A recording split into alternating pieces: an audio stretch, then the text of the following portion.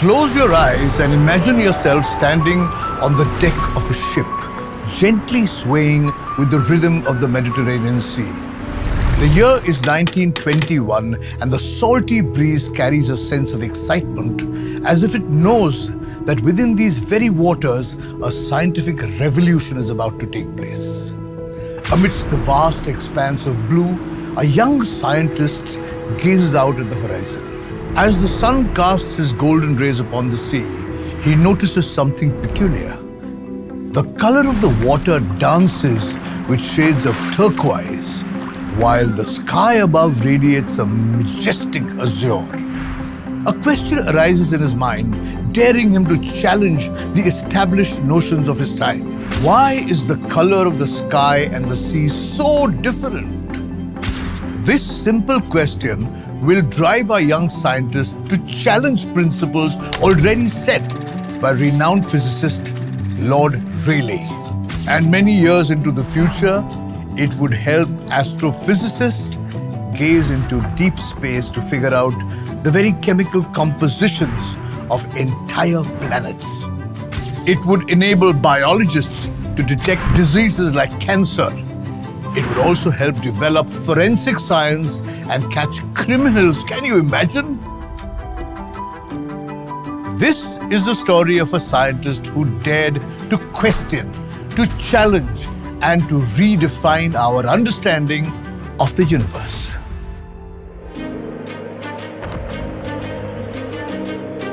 Welcome to a century of stories brought to you by IDFC FIRST Bank. Always you first. I am Kunal Vijayakar and I'm here to tell you the story of Sir CV Raman.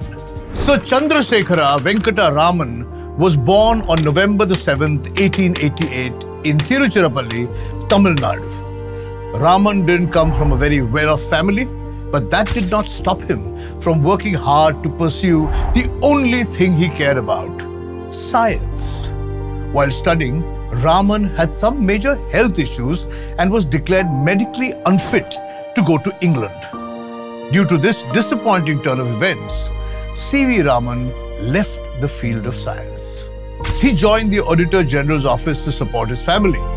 Now, many individuals choose to compromise their lives at a certain point and abandon their dreams. However, Raman, with his insatiable hunger for knowledge, could not ignore his true calling for long. While working for the Indian Financial Services during the day, he dedicated his nights to conducting research and writing academic papers at IACS. His works finally allowed him to travel abroad for further studies, which led him to this voyage on the Mediterranean Sea, and to that moment when he would wonder, why is the color of the sky and sea so different? Is there a scientific principle at play here? You see, before that, renowned scientist Lord Rayleigh had proposed a theory that the deep blue color of the sea is merely because it is a reflection of the sky. But Raman saw that the colors of the sky and the sea are kind of different. So does that theory even make sense? This set off Raman on a quest to uncover the truth.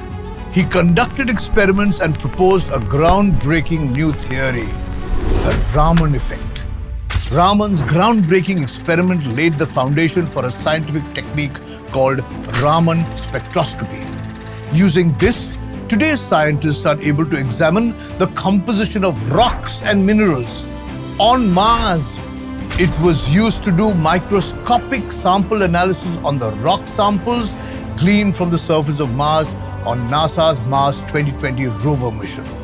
Raman spectroscopy is used to identify and analyze molecular structures, enabling precise characterization of chemicals and their interactions.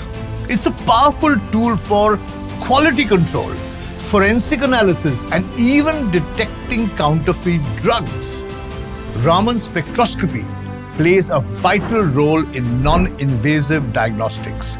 It enables researchers and doctors to examine tissues and cells, detecting early signs of diseases like cancer and providing valuable insights for personalized medicine. Just think about how varied the applications of the Raman effect are. Figuring out mineral composition of rocks on Mars, check. Detecting traces left behind by criminals at a crime scene, check. Detection of diseases and developing medicines, check. The impact of Sir CV Raman's experiment goes far beyond his original discovery. It sparked a scientific revolution, enabling us to explore the invisible realms of light and uncover hidden truths about our world. In recognition of his exceptional contribution, Sir CV Raman was awarded the Nobel Prize in Physics in 1930, becoming the first non-white person to receive this honor. The Nobel Prize not only celebrated Raman's accomplishments, but also brought global attention to the scientific achievements of India.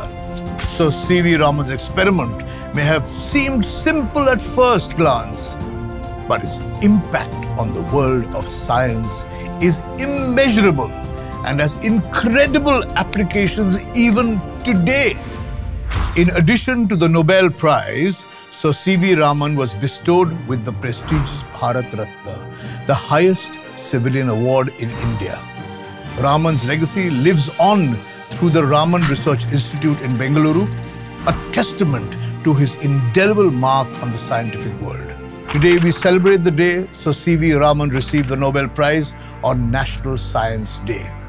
Visionary scientists like him continue to inspire our nation to innovate, contribute to science and push the boundaries of knowledge. Sir CV Raman's Mediterranean journey reminds us of the power of a single individual to shape our understanding of the world. All you need to do is stare at the sea and ask, why is it blue? This is Kunal Vijayakar and you've been watching A Century of Stories brought to you by IDFC FIRST Bank. Always you first. Next week, I will tell you the story of how three men went out to build a factory but ended up establishing an entire privately owned city instead.